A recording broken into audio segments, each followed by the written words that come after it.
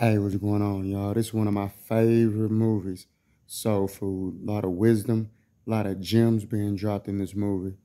But in this movie, we always look at Miles as the villain for cheating on Terry with Cousin Faith.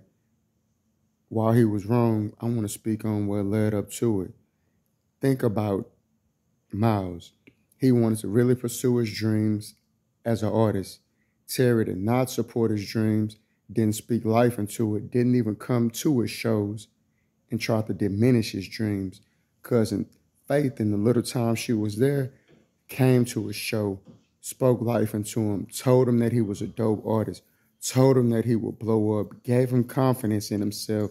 Subconsciously, he appreciated that. So I'm saying all that to say, what a man doesn't find one place, he will always find in another.